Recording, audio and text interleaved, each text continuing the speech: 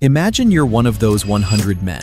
You're standing in a circle with 99 strangers, all of you staring at 400 pounds of pure muscle and fury. Your heart is pounding, your hands are shaking, and somewhere in your mind, a voice is asking the same question that's been haunting the internet since MrBeast's tweet. What am I even doing here? This isn't just a thought experiment anymore. It's a question of survival. And the answer might surprise you more than you think. So today, we're going to take this viral thought experiment seriously. We'll dive into the biomechanics of silverback gorillas, analyze human crowd psychology under extreme stress, and use actual physics to model how this hypothetical battle might unfold. Because sometimes the most ridiculous questions lead to the most fascinating answers. The question isn't just who would win. It's what this tells us about the nature of power, coordination, and survival itself. Let's establish our parameters clearly, because the details matter enormously here. We're talking about one fully grown silverback gorilla, not sedated, not sick, not caught off guard, facing 100 average human males. No weapons, no tools, just flesh against flesh in an open arena about the size of a basketball court. The men aren't trained fighters. They're regular guys, maybe some gym experience, but no military background or martial arts training. They start about 20 meters away from the gorilla, and everyone knows what's about to happen. No surprise attacks, no ambushes. This is as fair as we can make an inherently unfair fight. Now, why does this matter? Because in nature, the most dangerous predators aren't always the biggest. They're the ones that best exploit their advantages while minimizing their weaknesses. Let's start with what we're really dealing with here. A fully grown silverback gorilla isn't just big. It's a marvel of evolutionary engineering, specifically designed for raw, explosive power.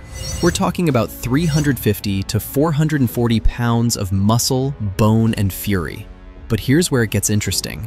Pound for pound, gorillas are roughly 6 to 10 times stronger than humans. That silverback can generate about 4,000 to 9,000 newtons of force with a single strike. To put that in perspective, a heavyweight boxer's punch peaks at around 1,000 newtons.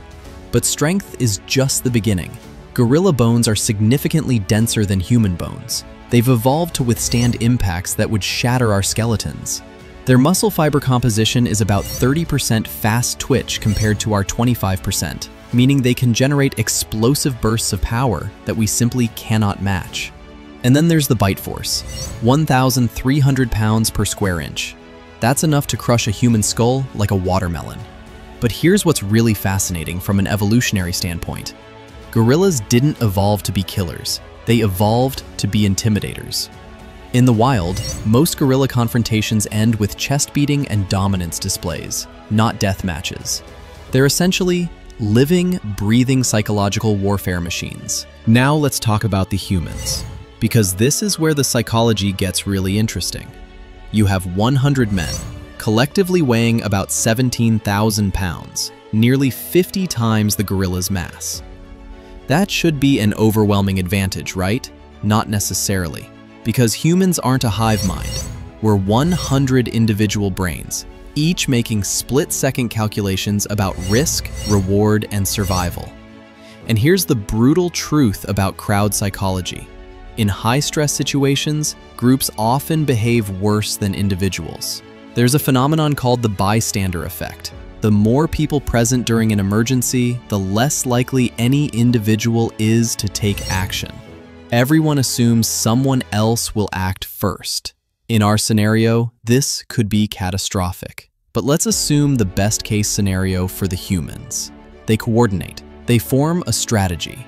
Maybe they create a Roman testudo formation, shields locked.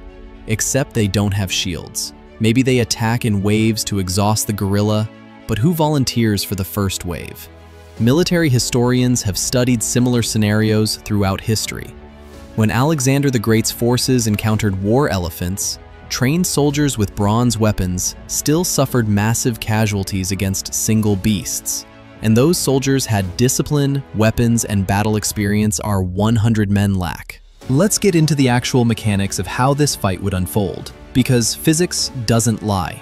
When the gorilla charges, and it will charge, it's moving roughly 25 miles per hour while weighing 400 pounds. That's 2,400 pounds of momentum hitting the first line of men. For comparison, that's like being struck by a small motorcycle. The first impact alone would likely incapacitate 3 to 5 men instantly. Broken ribs, concussions, internal bleeding. These aren't action movie injuries you walk off. They're fight-ending trauma. But here's where it gets really interesting. What happens next depends entirely on human psychology. Do the remaining 95 men press forward, or do they instinctively step back after watching their friends get obliterated? If they press forward, the gorilla faces a mathematical problem. It can only engage a limited number of opponents simultaneously, even with its incredible reach, about 8 feet from fingertip to fingertip. It can realistically fight maybe 6 to 8 men at once. The rest would theoretically be able to attack from behind. But there's another factor we haven't discussed: adrenaline.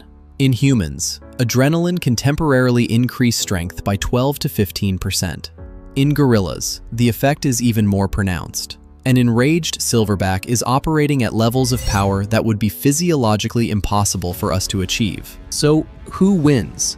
Honestly, it depends entirely on human psychology and coordination, factors that are notoriously unpredictable under extreme stress. But I think we're missing the deeper point here. This viral question isn't really about gorillas or combat tactics. It's about how we think about power in the modern world. We're so used to technological solutions and coordinated systems that we've almost forgotten what raw individual power looks like. The gorilla represents something primal, the idea that sometimes individual excellence can overcome numerical superiority. It's David versus Goliath, except David doesn't have a sling and Goliath is a 400-pound apex predator. The 100 men represent civilization itself, the notion that cooperation and coordination are humanity's greatest strengths, even when facing individually superior opponents. In a way, this thought experiment is really asking, in the most basic, stripped-down confrontation imaginable, what wins, individual excellence or collective action?